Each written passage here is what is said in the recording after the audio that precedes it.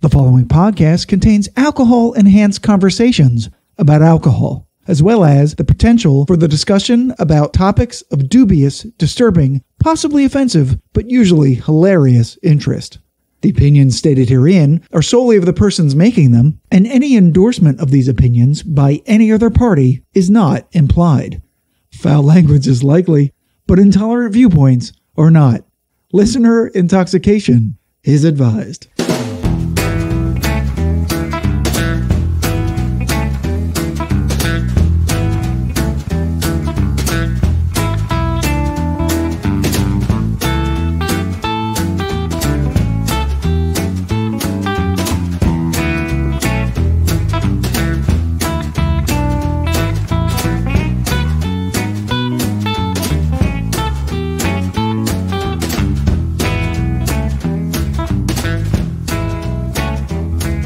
Hello and welcome to episode 31 of the Whiskey Tangent Podcast. I'm Scott. And I'm Ed.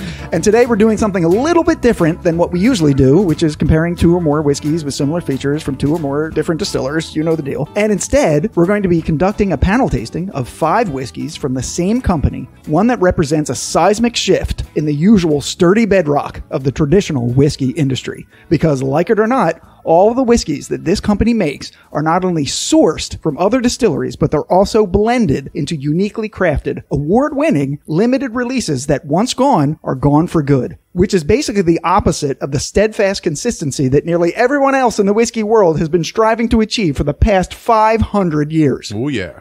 And joining us, that's the screaming of the ages.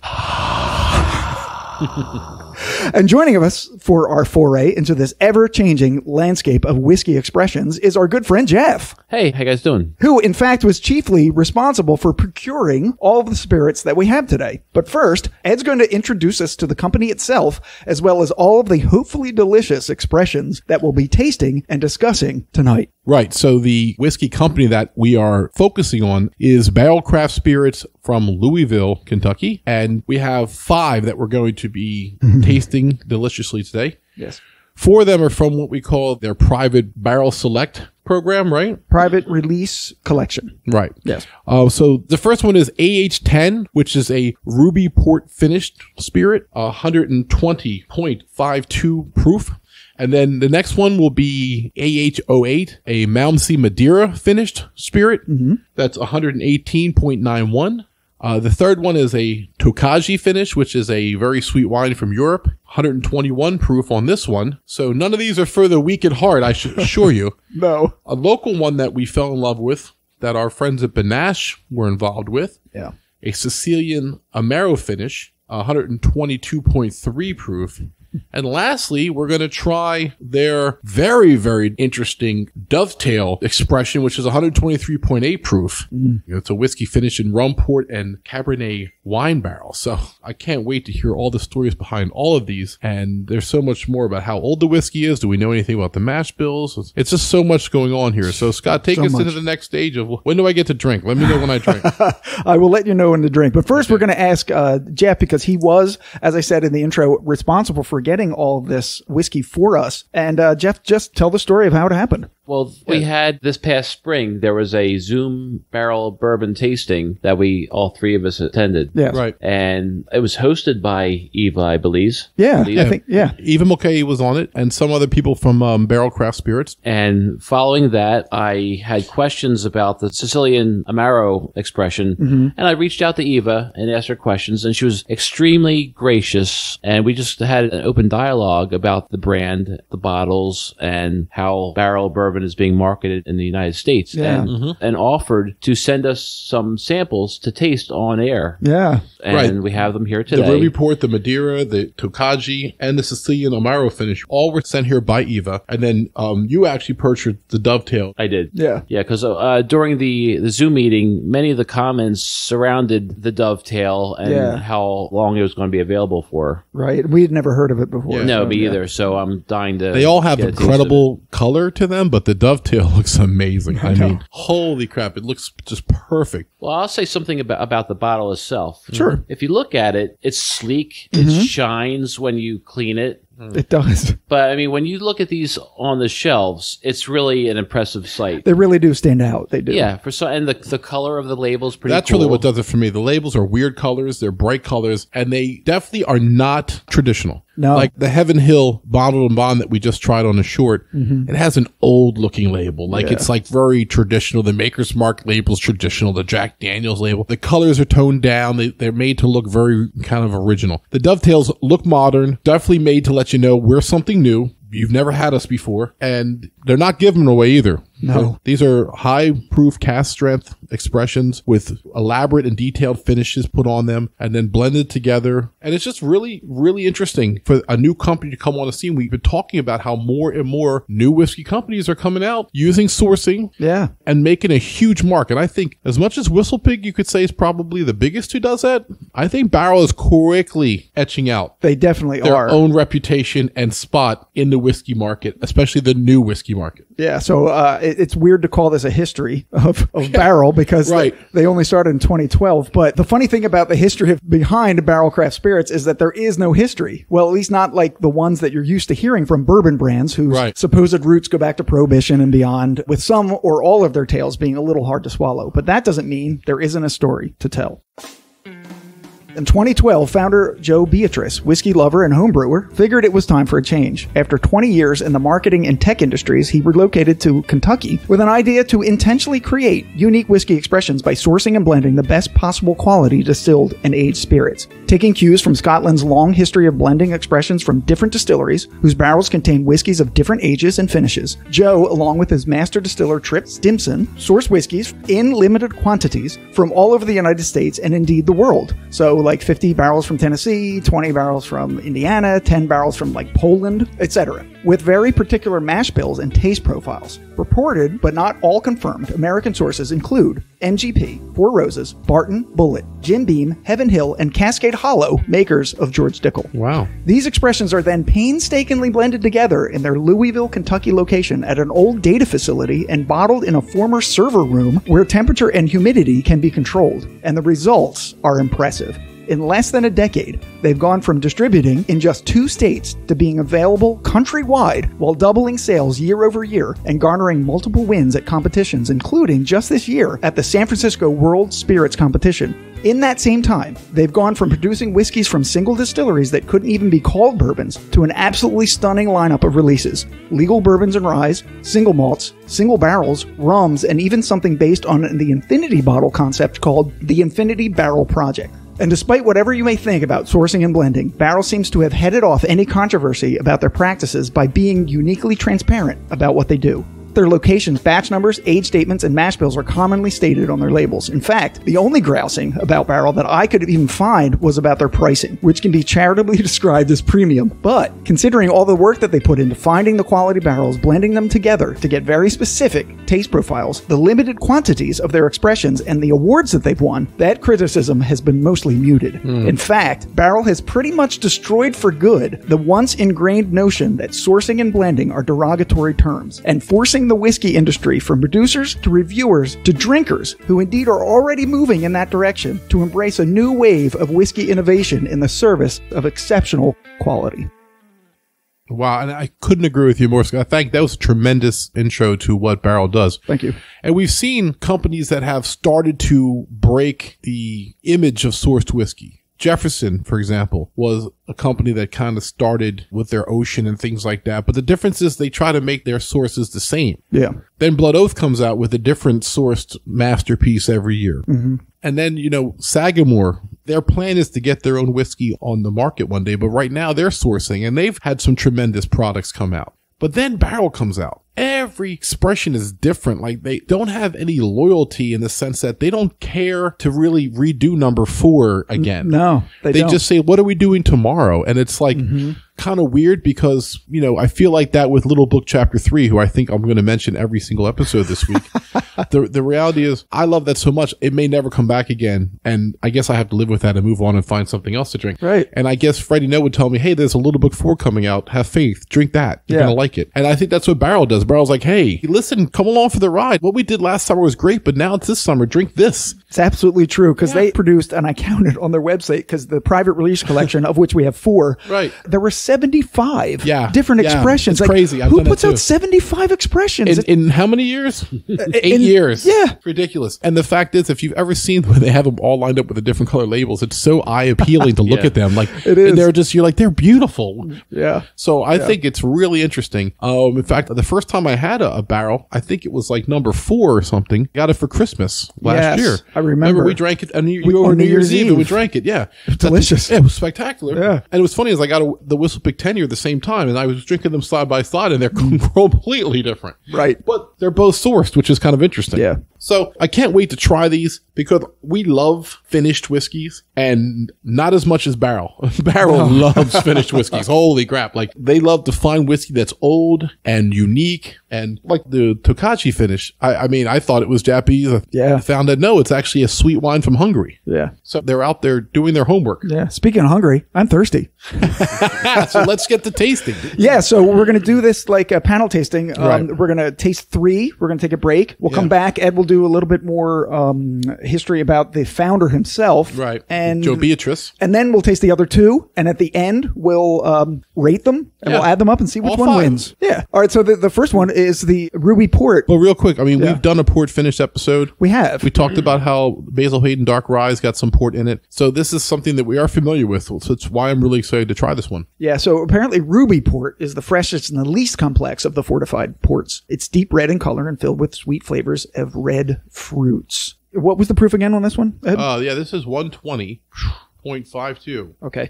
There's, of course, no age statements on these, and they're a blend of Kentucky whiskeys. That's all that we know about these. The largest component of which is an 18-year-old. Right, I was going to say, like, there's no age statement, but some of these are some old-ass whiskeys, trust me. So I couldn't find any reviews of this online, so we're kind of on our own here. All right, well, there's 3 of us. We should be able to come up with something. Check the nose. I mean, you can definitely smell the heat. Getting a sweetness somehow. But Well, nothing- not somehow you were smelling it. That's how you were getting it. Shade. That's what the nose means. You're smelling it. That's how you get this. I know what the nose means. If he was gay, he'd be like, you little bitch. So, like, plums and berries are what you're supposed to be smelling off of this, yeah, right? I got that. It's sweet and fire. Exactly. Like, not to make fun of Jeff, but there really isn't anything in particular that I'm smelling. Right. Except there is definitely a distinctive, maybe even a port flavor. If I Sweet, have to, fruity note, I mean, yes. let's try it. Yeah. Wow. Yeah. where's my- We're going to be drunk in about 5 minutes. Where's my? No, I need. Keep going. I need a little bit of water to chase this. Yeah. Holy mother! You have some water, Jeff? Yeah. Jeff I have doesn't some. need it. He's like a Hell's Angel I when have it him comes to over here. whiskey. He has water, but he doesn't want it. I've got my, what the hell was this? Oh, the bottle and bond? He's washing it down with the 100 proof bottle and bond. He washes That's his chaser. He washes down at 120 proof whiskey with 100 proof whiskey. Oh, gotta love it. Oh my God, he's like such a tough guy right now. I should be getting like a tattoo right now at the same time. Seriously, You should. Yeah, it's It's not spicy. It's sweet heat. It's what we smelled on the nose. yeah. Particular flavors. It's got a great flavor. It's got a great flavor, but what is it? I'm getting a char. Maybe it's the char from the barrel. Yeah. Toasty. I'm getting cherries. In my Okay. opinion. Strong actually now, right in the back of my throat, cherries and a little bit of vanilla. Like a sweet candy cherry, Yeah, right? Yeah. like Manhattan. Like a Manhattan. Yeah. Yeah, like a one of those Luxardo Manhattan cherries. Yeah. So much fire though, just burning. I know. So strong. I am trying to put a little bit of water on this just to tamp down the fire so I can taste some actual profiles. Yeah, the water. It really does, right? The flavor just jumping out. Yeah, Oh my right? God. Wow, it's incredible. Yeah. Wow, I feel like we've grown so much from the short, Jeff. We have. Jeff refused to water down the Heaven Yeah. Hill 7-year bottle of bond. Well, he literally said I ruined it when I put an ice cube in it. But yeah, like just a Right. little bit of water, especially in this because it's such a high proof. It does tamp down the alcohol and it brings out a lot of the sweetness to it. Well, it's your fault because a year ago I was not a bourbon drinker. Oh. And you started your podcast, and I am now. Oh, and now I'm watering down my 120 proof Right, and hiding bourbon with 100 proof right. Heaven Hill. and hiding all his whiskey bottles from his wife. That's right.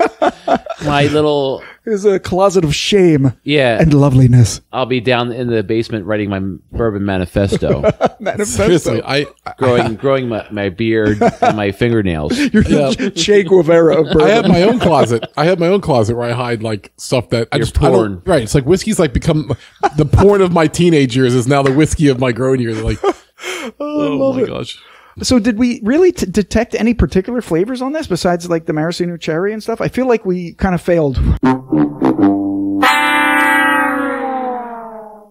No, but job of tasting. I think the finish comes out really strong. So I tasted the port finish most of all. That was the number one flavor I took away from here. It's good. I like it a lot, but it's not very distinctive. Right. So let's see how it compares to the Madeira finish. Yeah, the Madeira finish. All right. 118 proof. So this is practically like iced tea for Barrell.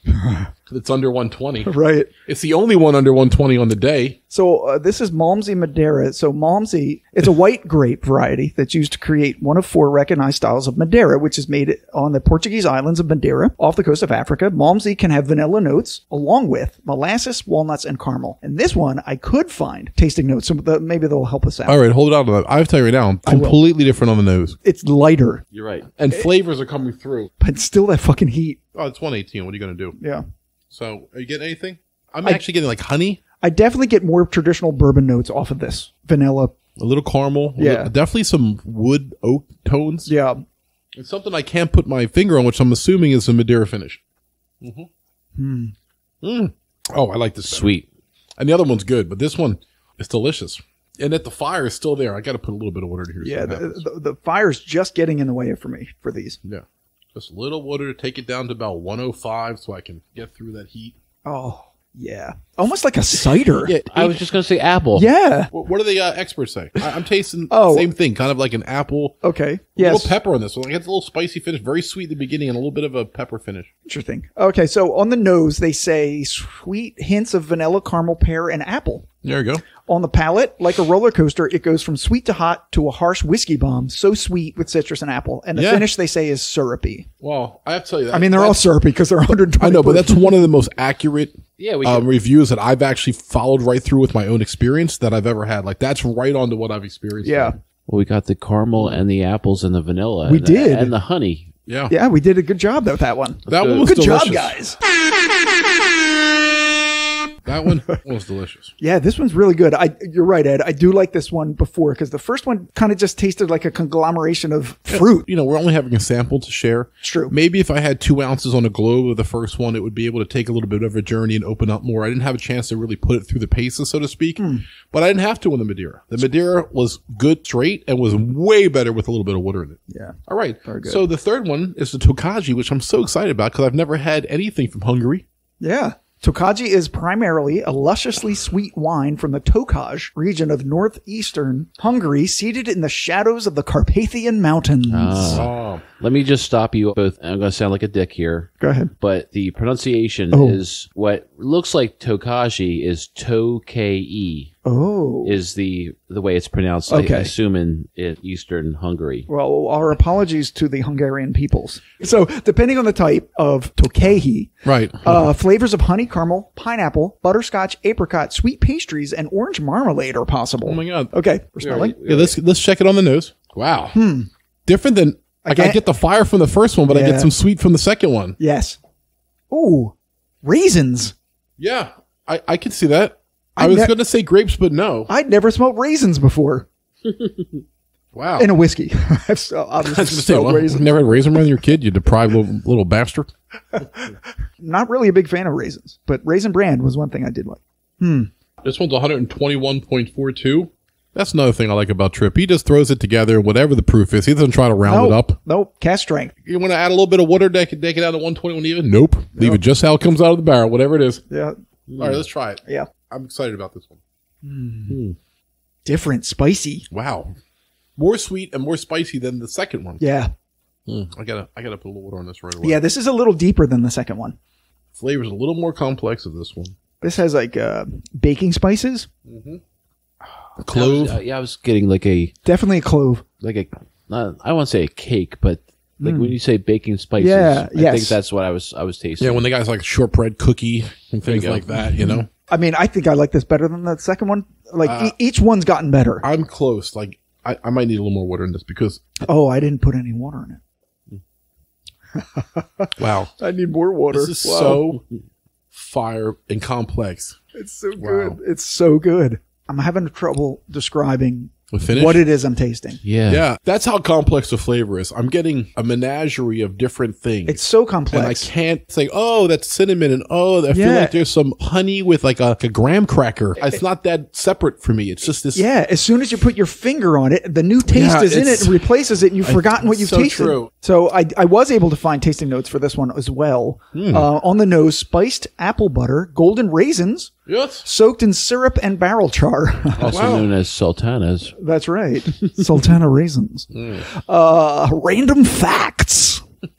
On the palate, apple butter, clove, cinnamon, orange zest, maraschino cherry, cedarwood, mild oak, and something akin to barbecue sauce. We named everything except barbecue sauce. Yeah, I'm not sure what the barbecue sauce. I didn't get that. I mean, we said it was spicy, so maybe that's what they're talking about. Maybe, yeah. So on the finish, Pinot Noir wine, orchard fruits, then oak tannins, rich tobacco, and cinnamon. So, like, this guy and us, we named at least 15 or 16 different tastes and smells and everything. It's so complex and layered. And that's why we're having trouble trying to describe what's going on here. Right. I mean, we're not professionals. We try our best. Yeah. And if you buy any of these expressions based on our recommendations, you will also have problems tasting. Right, but you won't be disappointed with the attempt. No, absolutely not. So we're going to take a little break right now. Yeah. And wash our glasses and come back and try the last two. The Sicilian Amaro finish, which is 122.3 proof. Oh, God. And the delicious Dovetail, which scares me a bit because we have a complete bottle of the Dovetail. And that's 123.8, which is the highest expression that we have. Awesome. So, yeah, we'll be back in about 30 seconds.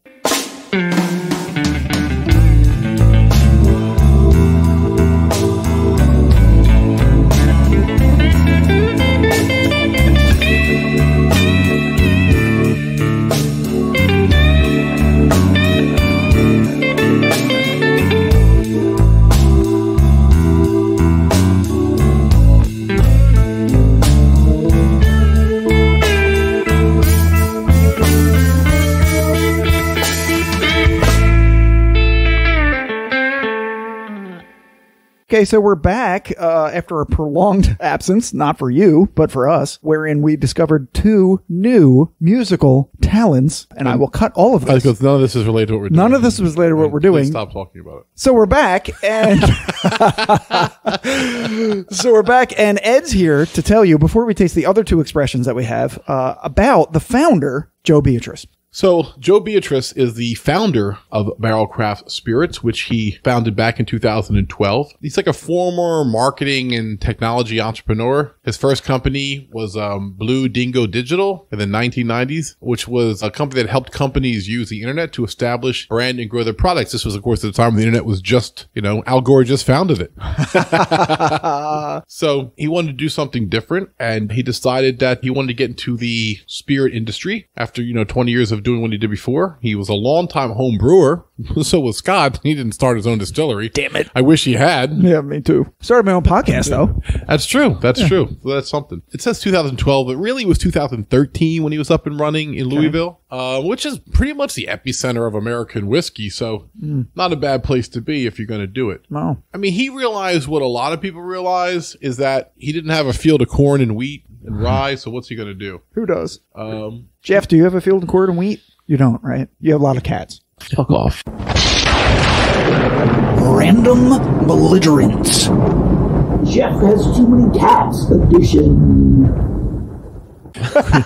So he basically, Joe questioned the conventional wisdom at the time and took a different course, which he had done in every aspect of his career. Instead of building his own distillery, he sourced and blended exceptional cask whiskey from established producers, bottled them at cask strength, and sold them as transparently as possible and as a premium price as possible. Yeah. It is unique in America, but it's not unique in Scotland, as independent bottlers have been doing that for a long time, and they definitely inspired Joe and the path he took with Barrell Craft Spirits. So he makes sure that he's intimately involved in every step in the process. He also relies heavily on his master blender, Trip Stimson, to choose and create great spirits. Trip Stimson is what they call the director of distillery operations and the chief whiskey scientist. I like that. Yeah, I like that too. He graduated with a degree in biochemistry and molecular biology. Jesus, smart guy. And he has worked for Jack Daniels and Woodford Reserve and Old Forester. He also oversaw Jefferson's Reserve project, which was the first episode that Jeff here joined us on. Oh, right. Was our July 4th episode last year where we did the very rare Jefferson Reserve, and we all loved it. And so here, evidently, Trip had something to do with that company's sourcing. So he joined Barrell Craft Spirits in 2017, and together with Joe, they are really taking the whiskey world by storm, I would think it's fair to say. And Agreed. we're about to try 2 more of their delicious samples, if you will. Yeah, I mean, what they've done has completely turned on its head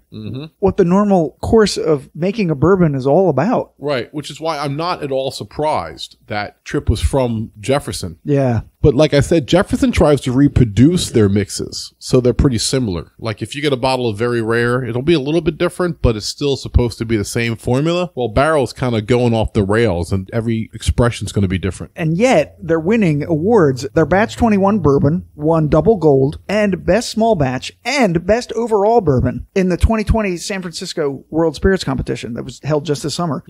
Their Batch 20 won double gold. Their Batch Rye number 3 won double gold, and their Batch Bourbon 22 won gold. Wow. That's incredible for a company that doesn't make their own whiskey. Right. And it's got to piss a lot of people off. Yeah. Yeah. And yet I couldn't really find any kind of reviewer or whiskey expert saying, oh, these guys are, where the fuck are they coming from? Like everyone kind of respects them. I think that's to Joe's credit. Like his personal relationships within the industry and where he sources it from and his previous marketing experience. And Trip too, I think. I think Trip's respected. And I agree. I have to break it down. That's all bullshit though, Scott. It doesn't matter. Well, Joe's a relationship. It's what's in the glass, right? Well, the reason they're getting respect is what's in the glass, right? But right, buddy? I mean, that's true. I think it's a combination of all of that because you're right though. No, it's just what's in the glass. Random belligerents. Ed won't let Scott agree. Edition.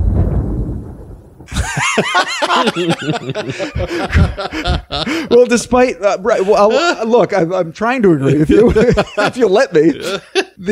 You can have all the personal relationships you want, but you're right. If what you're making tastes like ass, no one's going to respect you. If everything tastes like James E. Pepper, 1776 if everything tastes like the James E. Pepper. Speaking of ass, James E. Pepper. Oh my god! I cannot wait till they have their own stuff so I can give them another chance. All right, so let's taste the AH05 Sicilian Amaro. 18 years old, Kentucky bourbon, finished in Sicilian Amaro cask. Oh, it smells amazing. Amaro smells great. Is Italian for bitter. It's a liqueur that is commonly consumed as an after-dinner digestif. Right. I am very Amaro with my love life. It usually has a bittersweet flavor, sometimes syrupy, with an alcohol content between 16 and 40%. So you'll get bitter, citrus, sweet, and herbal notes. So this is like it's without the orange sadness of Campari. Though. Right. No, it's like Campari with the orange armpit. All right. So I couldn't find any reviews about this one either. So we're on our own again. We tried this during the tasting with Eva. We did. And Trip was on that as well. We loved this a lot. We loved it so much that Ed went out and bought a bottle. Jeff also went out and bought a bottle. And it was not cheap. It was all of $99 at Benash, and it was all of it worth it because I don't spend $100 on a bottle of whiskey easily. True. But when there's something that is this unique and layers of flavor, which is what you get from this. And what is the proof on this again?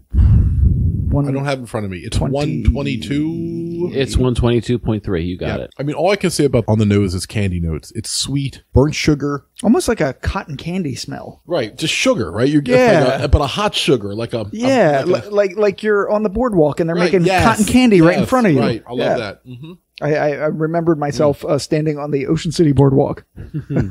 Jeff knows that well.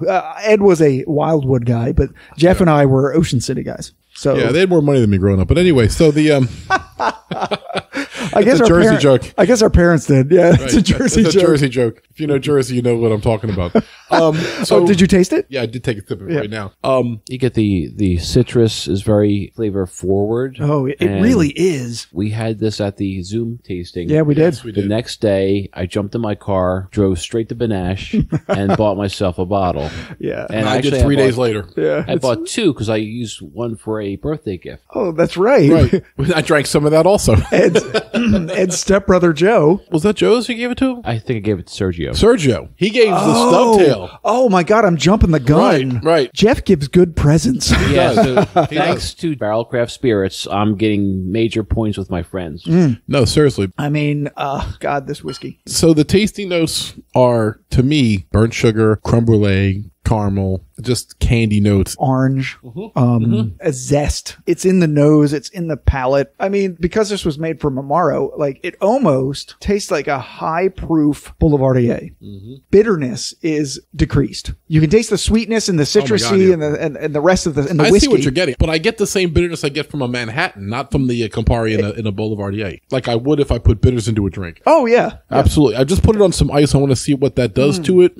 But God, this is so fucking good. Like Yeah, I'm putting some water in it. Yeah, put that on the label. So fucking good. They should. They should. Joe, do that. The AH05 Sicilian Amaro. This is so fucking good. I whiskey. feel like if that could be on the label, Trip would be like, yeah, let's go with that. Drip was on the Zoom call too, and he seems just like a cool guy to hang out with. Definitely. Oh my gosh, with some water on it, this is terrific. Yeah. And it's like orange marmalade almost now.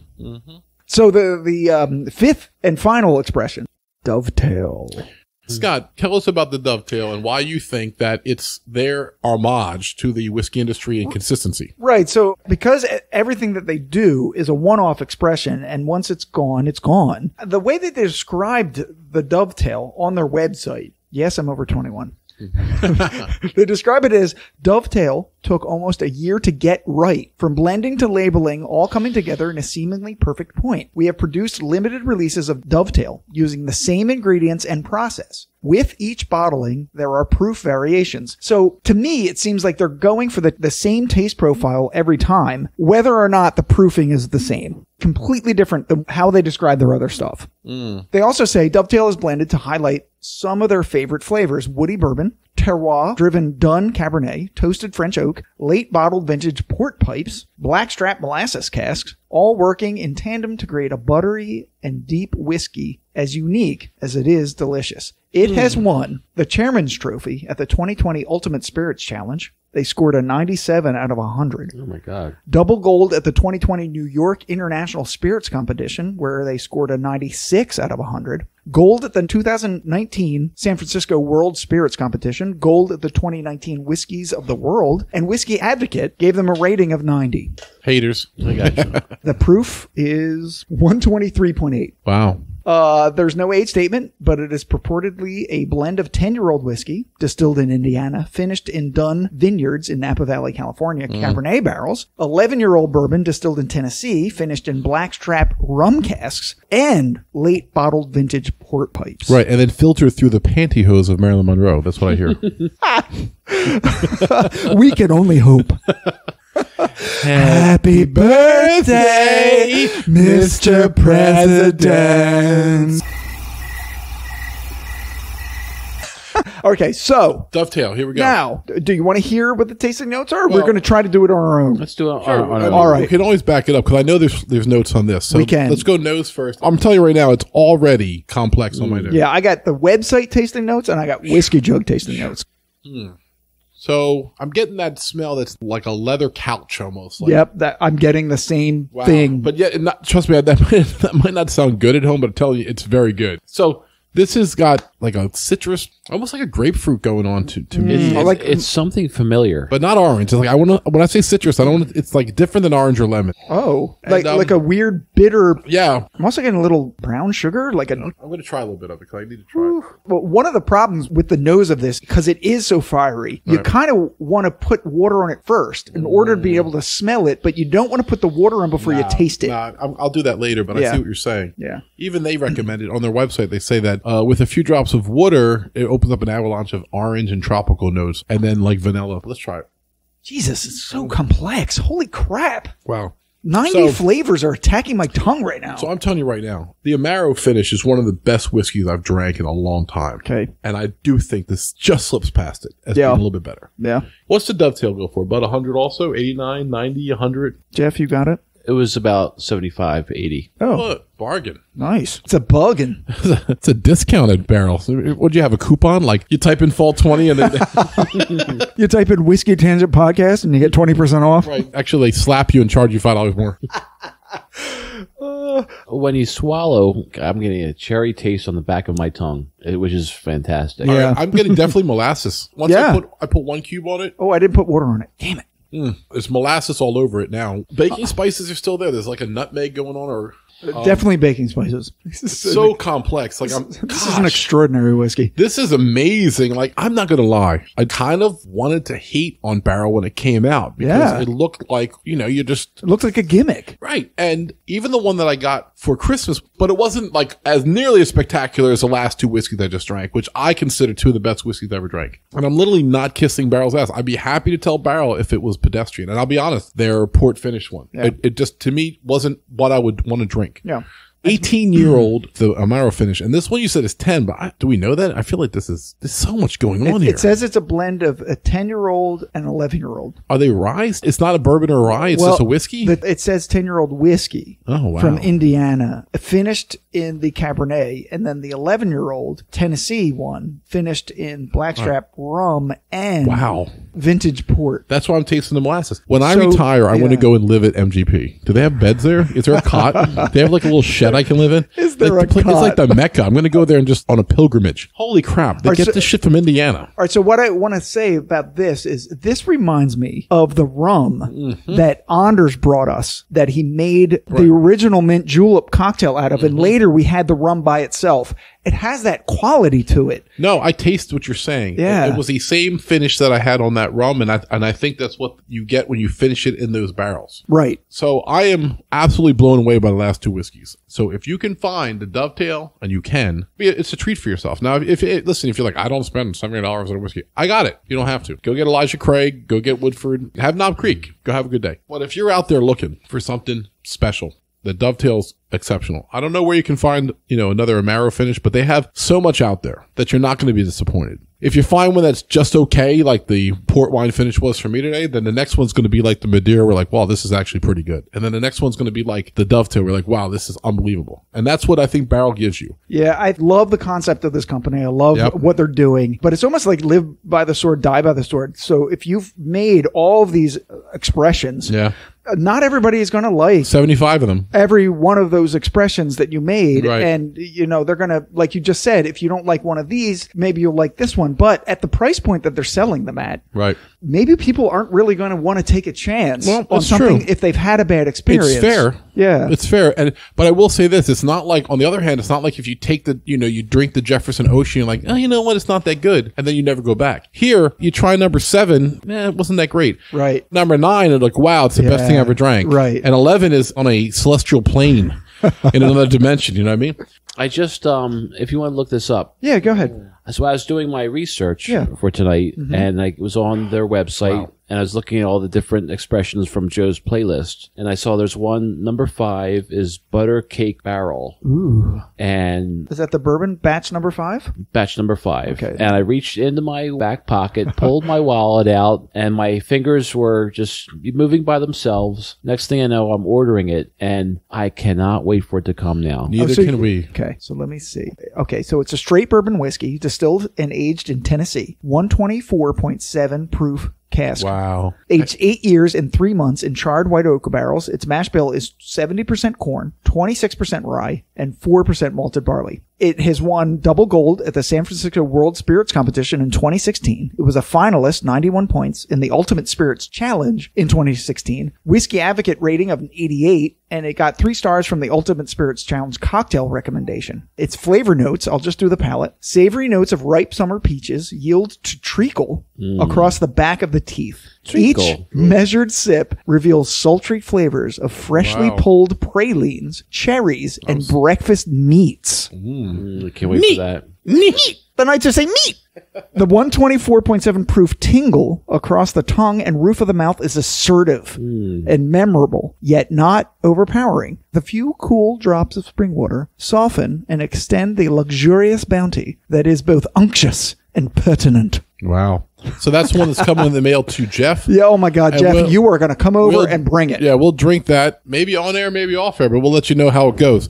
So once again, to finish this up, I mean, we didn't have a hell of a lot of tangents today, but the whiskey itself. Wait. What? We got to rate them. Oh my God, we never even rated them. No, we got to rate them. Okay, so here we go. Ed, Ruby Port. 7. Jeff. I give that a 6. 6. I am also going to give it a 6.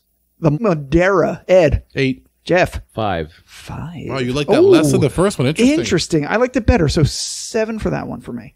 The Tokaji. Ed. 8. Jeff. 5. Also a 5. Interesting. I like that a lot better. I'm going to give that also an 8. The Sicilian Amaro. Ed. 9. Jeff. 8. I am giving that also a 9. The Dovetail. Ed. 10. 10. Jeff. 8. Ooh, Jeff's a hard scorer. He is. I'm glad he's not my teacher. I'm giving that one a 9 as well. Okay. No, I'm going to give it a 10. Fuck it. Well, after the Dovetail and the Amaro, I'm going to go home to my whiskey closet, take my Woodford Reserve, and open the front door and throw it into the street. That's not true. The Woodford, that's false. Woodford, lies. Woodford is a perfect expression of bourbon with corn, vanilla, and oak, and is beautiful in its own right. But you know what he's saying though. But I wish there was a cast strength so I could see what it would be like at 120, because we're dealing with it down at like 92, and this is 122. So how are we supposed to even compare the two together? Right. So that's what I was about to say. So we're really comparing apples and oranges here. Like these are different things. This is so many different barrels mixed together with so many different taste profiles, and it's just not the same. Again, though, if you like Woodford, you're going to get Woodford forever. You're going to be able to find it on the liquor store shelves. That expression, it's going to taste the same now as it will 5 years from now. So consistent. As it will 10 years from now, as it will 20 years from now. Barrel bourbon, you're not going to get this exact same expression again. And wanting to never drink anything else again besides barrel whiskey is very attractive right now because all these expressions were amazing. So, in our contest, it was in exact reverse order that we tasted. I'm sure it was, yeah. The Dovetail came in first, Sicilian Amaro second, the Tokaji finished third, the Malmsey Madeira finished fourth, and the Ruby Port fifth. We accidentally drank them in order. We didn't mean to. Like, we just randomly picked this order. They easily could have been in any order. It just turned out to be in the order that we liked them. Yeah. Reverse order. You're right. It really was. But listen, this was a great episode. We want to thank Eva for helping this happen. We want to thank Jeff for talking to Eva. Yes. And for being here today to make this happen. Thanks so much, We hope Jeff. to do some more. The great thing about Barrel is every year there's new expressions to talk about. We could do a Barrel episode every year. Seriously. And that might not be a bad idea. We'd love to have Eva on one day. Or even Trip or Joe. I'm happy for anybody to come on, or if Nick, the single barrel manager, wants to come on, because they're just great people and it's a wonderful company. So for the Whiskey Tangent podcast, I'm Ed. I'm Scott. And I'm Jeff. And so cheers, everybody. Drink responsibly and have a wonderful, wonderful week. Later.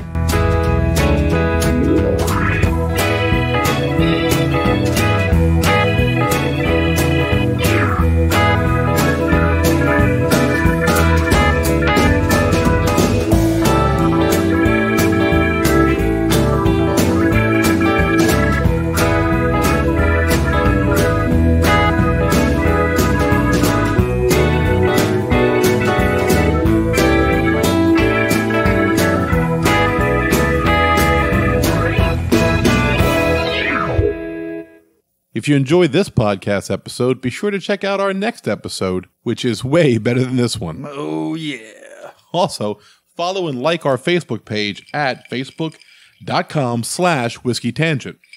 And follow us on Twitter at Whiskey Tangent. You can follow me personally at That Whiskey Guy.